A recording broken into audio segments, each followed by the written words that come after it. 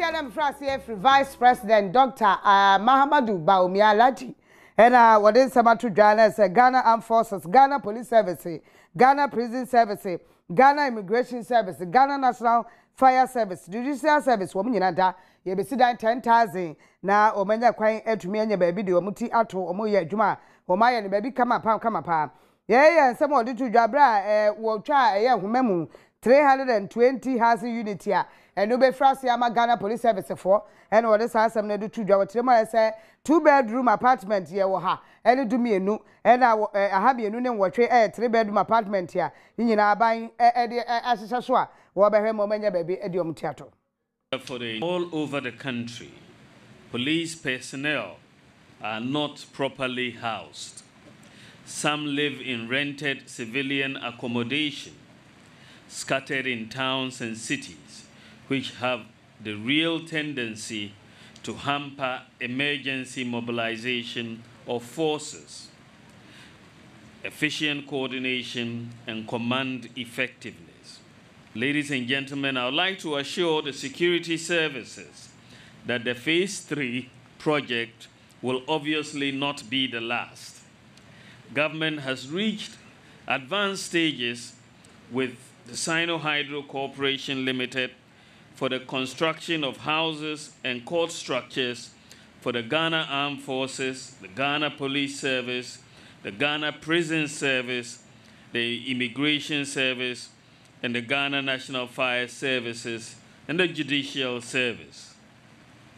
Under the Sino-Hydro project, we intend to construct at least 10,000 housing units for the security services.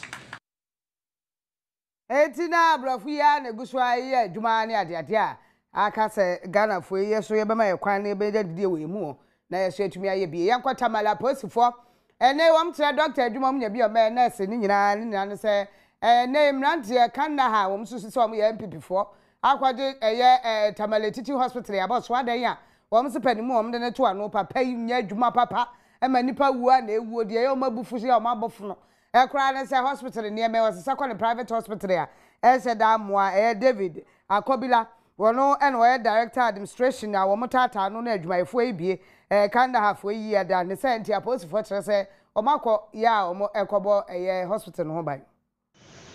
Omoko drew on net no cre, CEO on the administrator and offices no my local. Nimu Oman Quanko to Ubiao. Minimuka say, ye war, Nipa war. Hospital where omo ensure say anaso omo ebo ban wo ho so de be ya hospital for no betimi omo ye adwuma ho no betimi aye adwuma na wo sumdue mu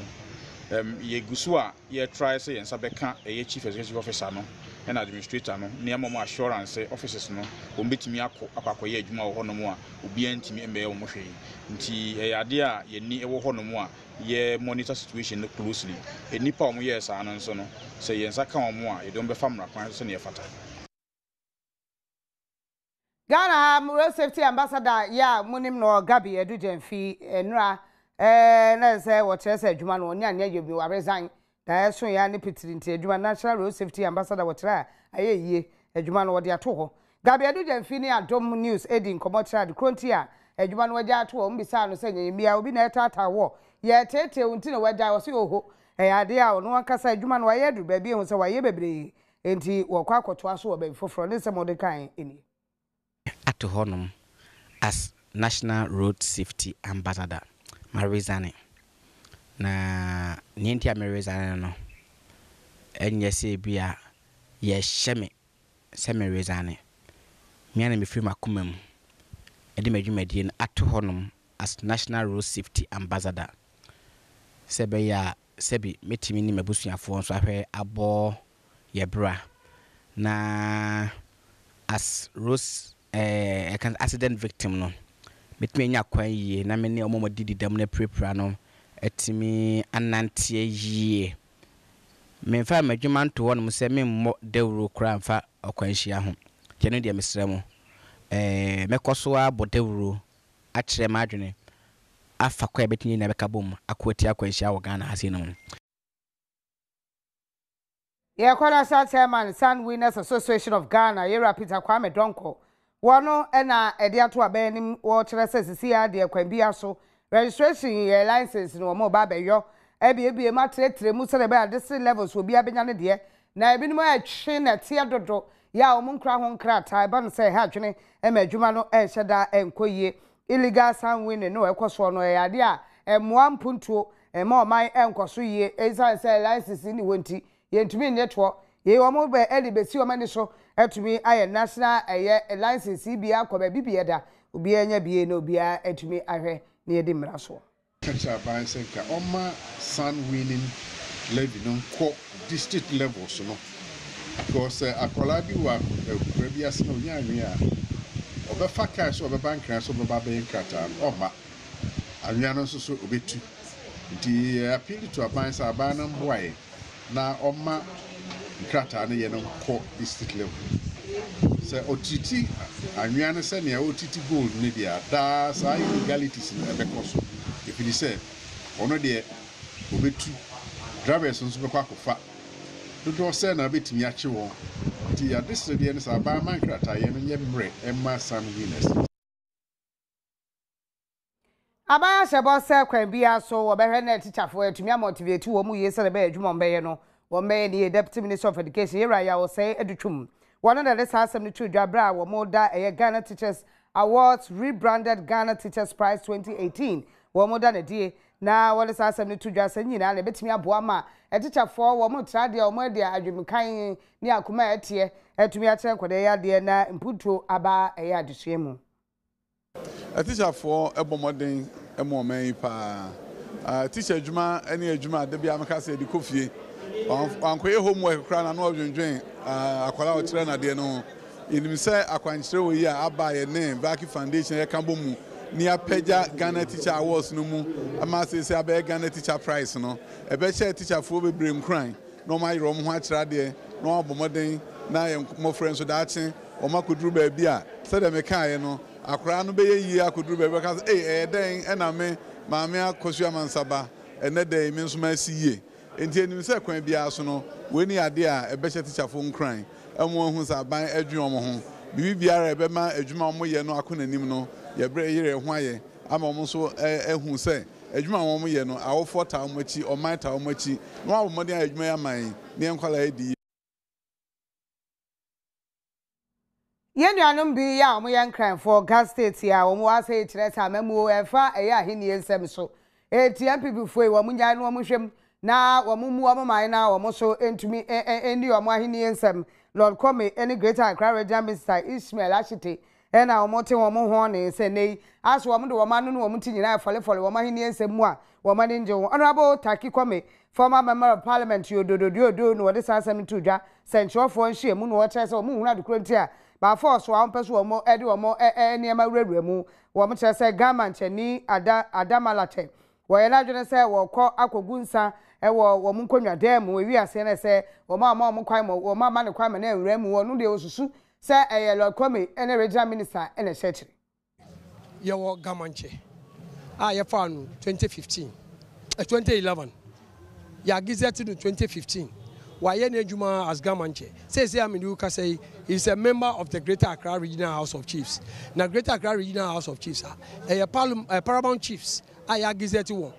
obupe na omutumi ko ho enti biblia nkyere say onu nye de Gama nche na say ya ka say ye de obi a ye frɛ no Kevin Taki akɔhwɛ stool house enye say ye de no hye ho enti na jase cha aba out oni jase no omu pese omu srɛ omampanin His Excellency Nana Addo Dankwa Akufo-Addo, the chairman of the Council of State. Is one of the prominent chiefs in Ghana, and the president of the National House of Chiefs. Onusuye member of the Council of State. That there is a constitution. Na just ahani de kase nyina besie obaku ya da papa oba no stylist e otumi dress o ma ho ye fa obaku na ofra obaku ana no tumi aba sese wardrobe mama asese won tare 0547264268 obaku na mano name matare ne de